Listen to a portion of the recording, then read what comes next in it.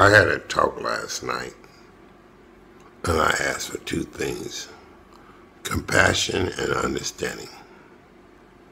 I wanted to know how to understand people and to have compassion for people. So, I've been talking lately over and over and over and over about love thy neighbor and get along with each other. And some of you, I don't know what you're thinking, but I'm assuming that you're thinking, can he talk about something else? I try my hardest to talk about someone else. But look at the news. Home invasions. People constantly killing each other for no reason at all, for a little thing like, oh, I killed him because he stared at me.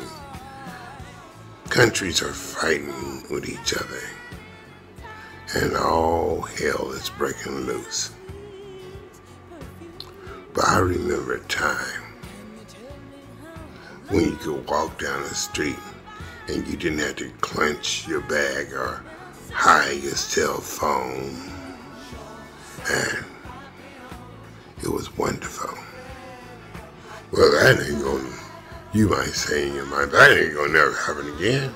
Yeah, because maybe it's me and you stopping it from happening again. Maybe if be sitting at the gas station and you see somebody pull over the gas and you get your music going, you bumping your head and you glance over and you do like this. What's up? You know, you say, oh, you back to that one again. Talk to the stranger.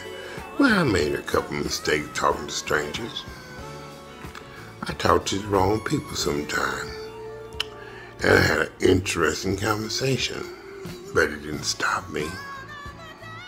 That's not what I'm talking about. I'm talking about we had to start changing ourselves to change the world. And I'll leave you with that.